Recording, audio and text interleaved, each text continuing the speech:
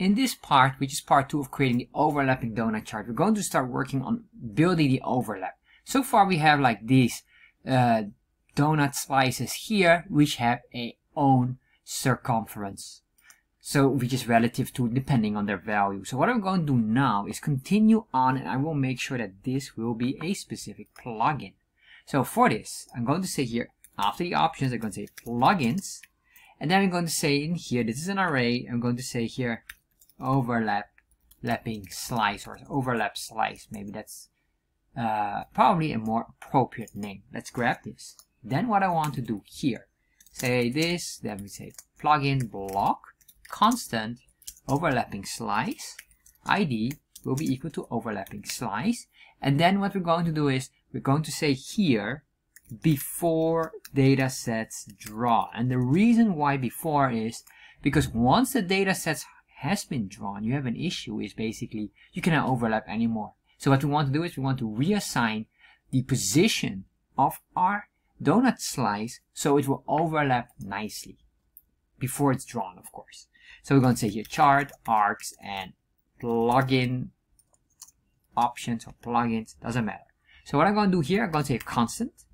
And in this constant, we're going to say here, this is CTX because this is an object destructuring. If you don't understand object destructuring, check out my video, Understanding Chart.js Object Destructuring.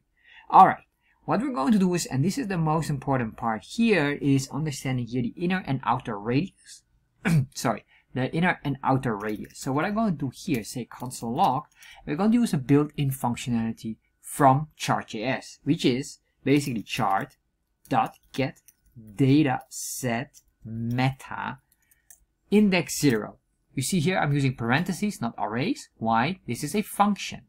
Then what I can do here is say dot data point 0, and if I save this, let's open up the developer tab. You get all the arc element slices showing us a lot of information here. What is important for me is basically outer radius here and the inner radius here. These here defines the position, and basically the inner radius is this part here for dataset 0, dataset 1 it will be this one, and for dataset number 2 this is the inner radius. The outer radius is the outer part of the border of the slice of there. So as you can see here, so that will mean that the outer radius is 300 plus here. So you might be confused why 300 plus here if it is if in Canvas normally the upper part is the higher you go up, it will be 0. Well, because it will calculate based on this point here. It's a quite technical structure because they use here translate, but don't worry about that. We're not going to focus on that. The most important from this is this 333 or 333 pixels is basically from here all the way down to this center point here. So basically from the X or from the Y, 366 minus 333 goes up here. That's basically how you can calculate it. So what we need here is, I'm going to say here outer radius. And outer radius, I'm just going to say a constant outer radius. Constant outer radius equals this one here. I will do another one for the inner radius. We need them both, or probably we'll need them both. Let's see. And what I can do for now is quite simple. We could just say here, my inner radius will have a new value, or well, we can say here the outer radius or inner radius will be a new value by saying inner radius, whatever the inner radius is, minus 10 pixels. By doing that, we should have, let's see here, constant variable. And that is of course not allowed. So let's say here, if I do let minus 10 pixels, inner radius minus 10 pixels. All right, interesting. It doesn't really work. So let's see what's going on. Hold on. Oh, of course. Sorry, my bad. Make sure you don't use inner radius in here. That's very confusing. This is a constant. That is fine. You can just copy this. We say the new inner radius will be whatever the inner radius is minus 110. Maybe that's too much. Let's say minus 10. And there you are. Alright, so what is going on here right now is because this is a formula, it starts to get slightly confused in things because of the animation it starts to run. So what we're going to do here is let's see how we can solve this nicely. So let's just check what I'm going to do here. The inner radius, that will be that. Alright, so this was slightly tricky for me. However, what we're going to do is basically we need this one, and to give it a better visual, it's like this. But as you can see here, because the animation or the all these effects here, it starts to run like that. Luckily, this one here, index 0, doesn't have to have a adjustment of it. But which one does is basically this slice here and that slice. So let's start to work on that, solve that one here. So what I'm going to say here, we can say here first of all ctx.save to save all variables above. And then what we're going to do is we're going to say here data.data sets. And I guess we should just do here comma data, so we have access to this data object.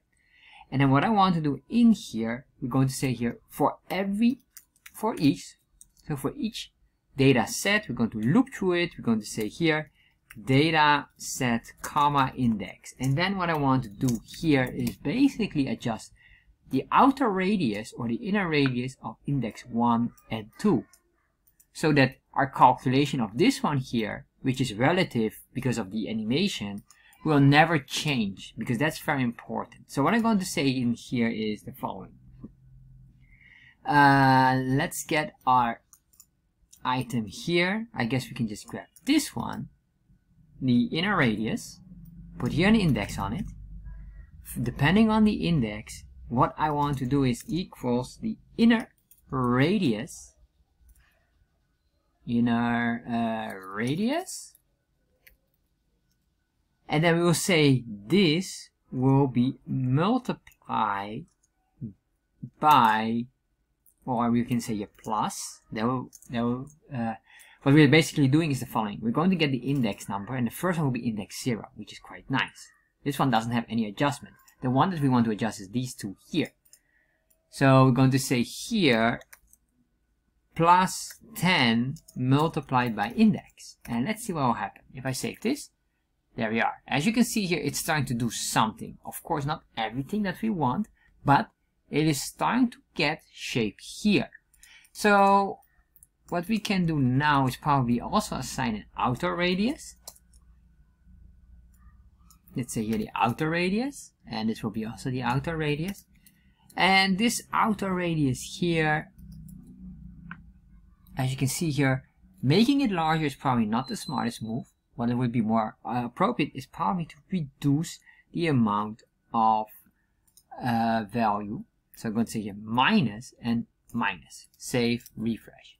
As you can see here, now start to work, but this is what I don't like. I want to have the thickness of this one here.